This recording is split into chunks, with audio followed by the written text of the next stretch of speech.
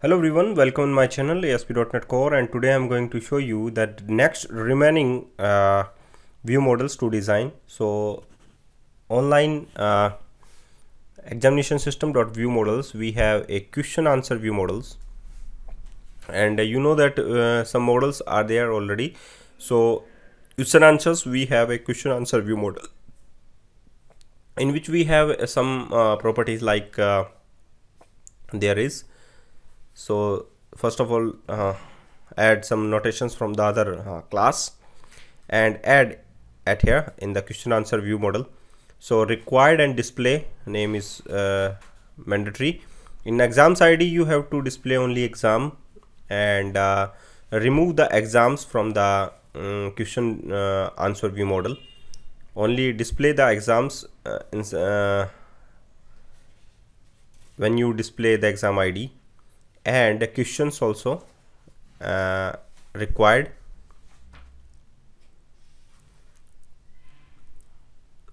and answers we have to answer, and option 1, option 2, option 3 and option 4 both are required, and the display name will be changed.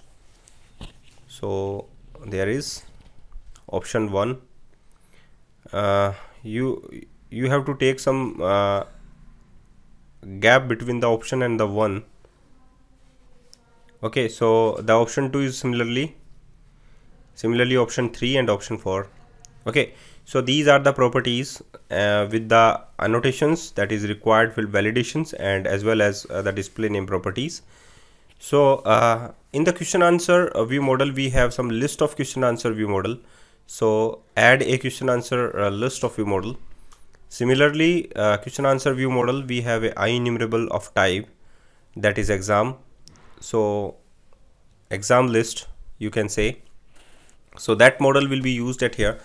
So IEnumerable of exams and exams list, like that.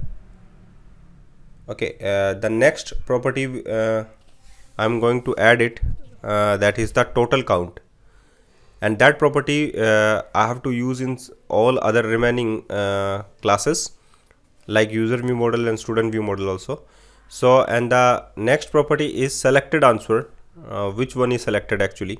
So that is the type of integer, and also you have to take two thing in the question answer view model, that is the constructor. The first constructor take as a parameter in the model, and sorry, parameter as a model, and that model value will be passed into the view models. So ID, exams ID, option 1, option 2, option 3, option 4, and similarly with the answer and the questions also. So question model dot question, and if the question is null, then will pass to the empty value. Similarly, option 1 equals to model dot option 1.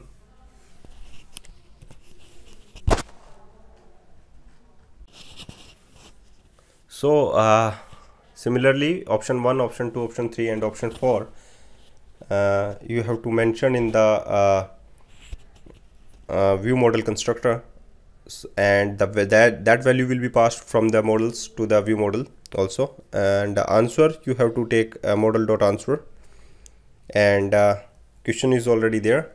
So these are the properties you have to assign from the models value. And the another thing you have to add it, that is the convert view model method, that is already discussed in the previous videos. Question answer view model VM, and that VM value passed to the models. That is the vice versa you have to take it at here.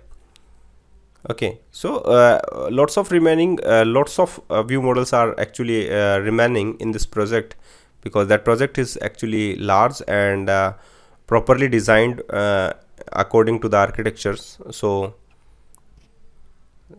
you have to do this according to the architectures. So vm.exams ID, vm.questions, vm.question 1, option 2, option 3 and option 4, and similarly remove from the semicolons and use comma and return the question answers model. Okay, That's pretty simple, and use semicolon net here. So add a new class, that is the group view model. So in the group view model, first of all make it public, and after that add some properties from the group class that is picked from model data access layer. Groups is there, so just click on it, groups, and ID, name, description, user ID, and users there. So just copy that and paste it here. You know that in the view model we have used only the users ID is only there. So name, description, user ID is there, and remaining two properties and three properties, sorry, is removed. So display is name equals to name, simple. That is the group name, you can say, and only that property to set in as a required. There is no need to required for the description actually, but you have, if you want to take it as a required, then you have to set it. Okay, so also the remaining properties is removed from there, and add some other properties like list of groups, group view model, and group list. The name is group list, and that is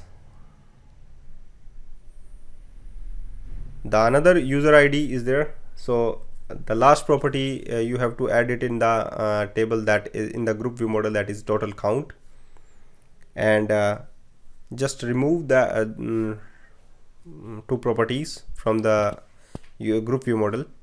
Similarly, in the other video tutorials, you have to add a constructor in this class, that is group view model, and similarly previous videos you have to add a model as a parameter, and model values will be passed into the group view models. So ID, name, descriptions, and user ID. There are the four actually fields in the table.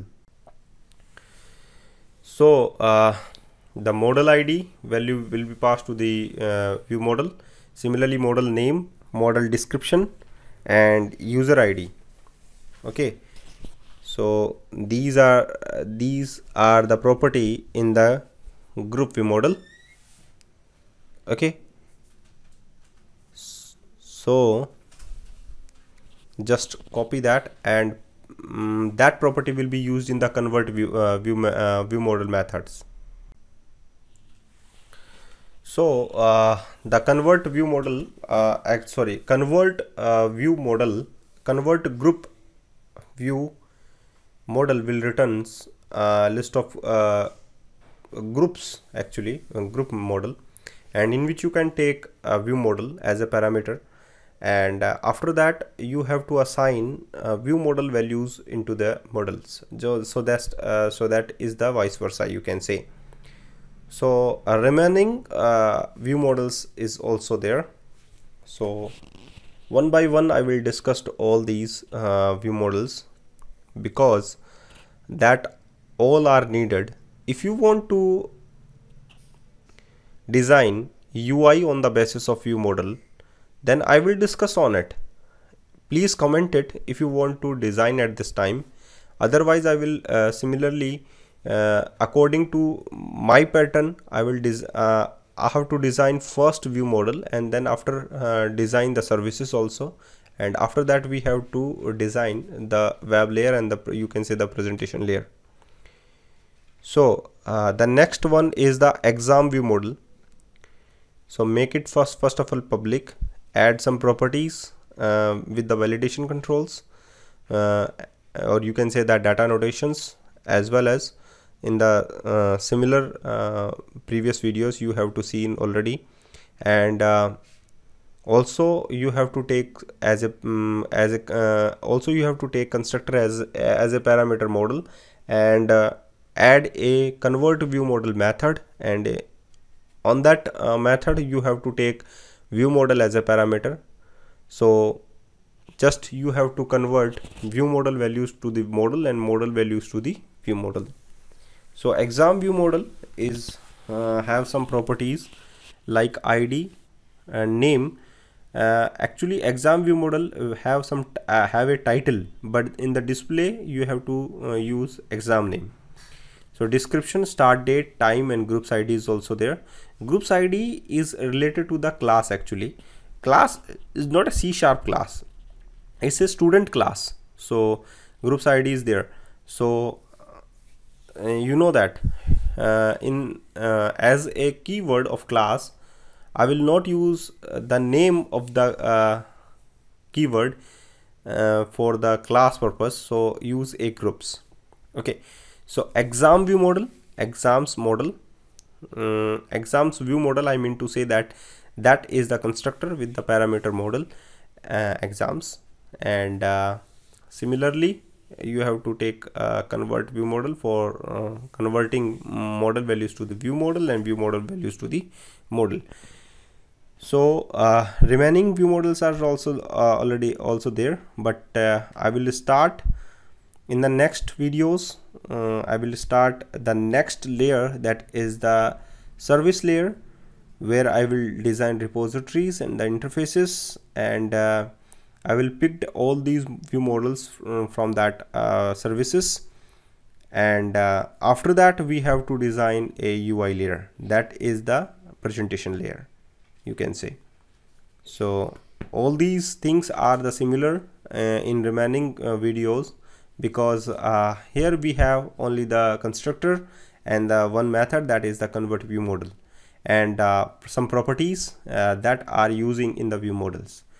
Because according to the separation of concerns, all these project models are separate individually. So here I'm using view models. So that view model project is actually convert model values to the view model and view model values to the model. So there is not dependent to the UI layers, not dependent to the representation services layer, and not dependent to the data access layer. So if we any changes in the data access layer, then there is no effect on the services layer. So thank you very much for watching this video, and keep watching all other videos. And must to add total count, because any other if you want to any other things, if you want to add it, must to comment it. So I will add in this project. Thank you very much for watching.